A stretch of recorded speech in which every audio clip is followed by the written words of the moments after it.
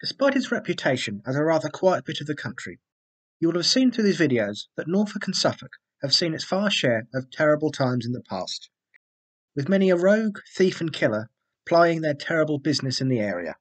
Today we will cover the story of another, who in a single night went from petty thief and poacher to a murderer, leading to the dubious distinction of his being the last public hanging in Suffolk.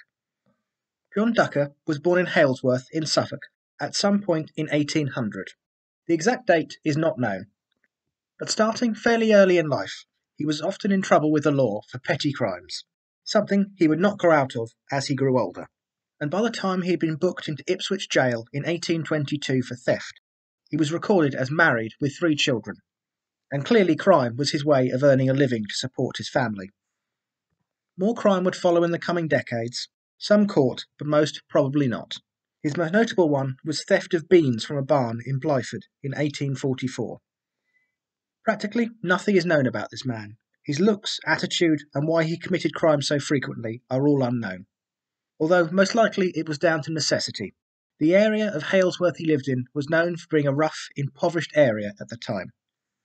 So it may have been with thoughts of feeding his family in his head when John Ducker, now aged 62, left his home on a dark night on the 24th of November 1862, looking for his next illicit payday.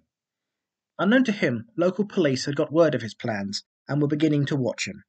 He was the suspect in a string of burglaries in the local area that had taken place over the last few months. Around the time Ducker left looking for plunder, another Suffolk-born man was also heading out, but for a very different reason. Ebenezer Tye, originally from Hakeston near Woodbridge, was one of 4 children born to William Tye and Priscilla Tye. He was a 24-year-old police constable who had been a member of the Suffolk Constabulary for no more than a couple of years.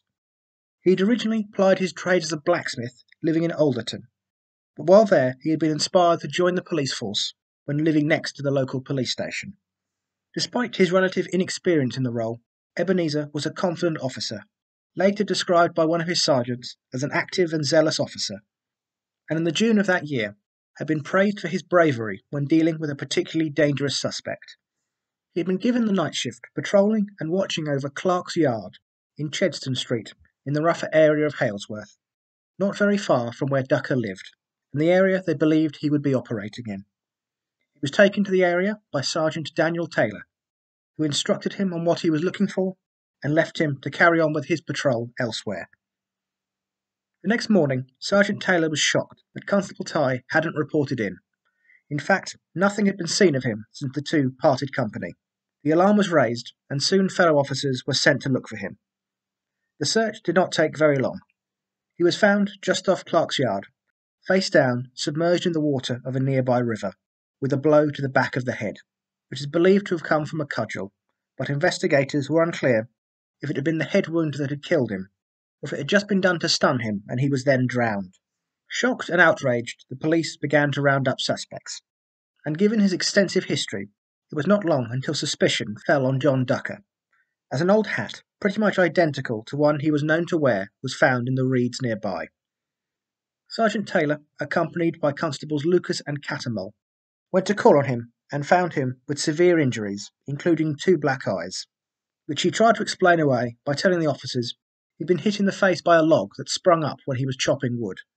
They were more inclined to believe they were caused by Constable Tye fighting for his life. Ducker was promptly arrested. His house was searched, and wet clothes covered in mud, similar to that found in the area of the crime, were also recovered. While he was being held in Station House on Key Street, Superintendent Gobbett was summoned from Beccles. While being held, he was visited by a local surgeon, a solicitor, and the chief constable from Ipswich, but completely denied any involvement in the death.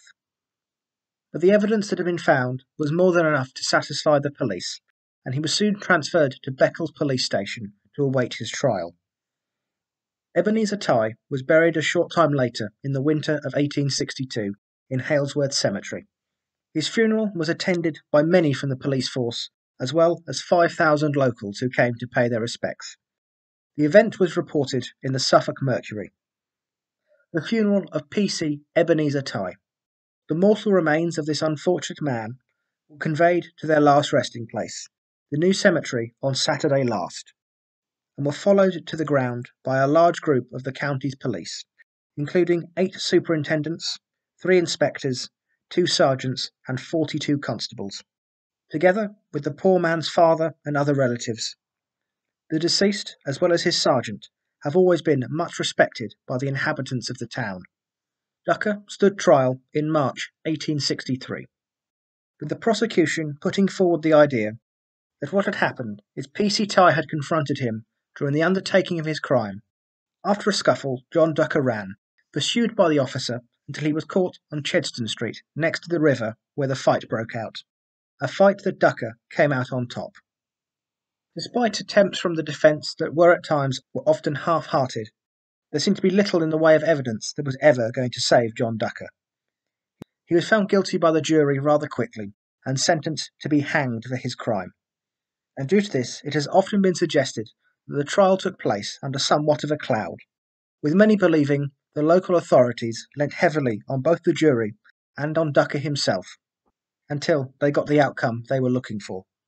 3 of the jurors even went as far as, after the sentencing, to write to the Secretary of State, saying they did not believe Ducker deserved to die for what he had done.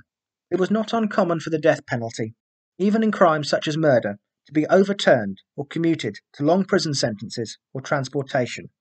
But it seems in this case, the killing of a police officer by a man who had long bothered the local police and authorities, there was going to be no other outcome. After his conviction, he awaited his hanging. The Monday before, he made a strange confession, saying that he had pushed Constable Tighe into the river during a fight, but had not hit him on the back of the head, and certainly had not drowned him, adding, "Not my intention to make away with the man. I wanted to get away from him." And given, no matter what he would have said he was going to hang, why would he have lied?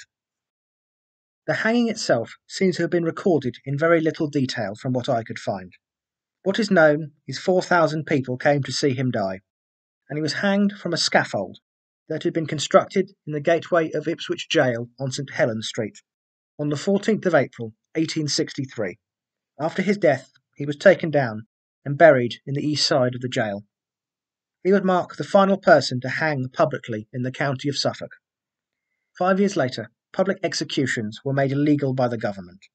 No one else would have to face the sight of a baying crowd in their final moments.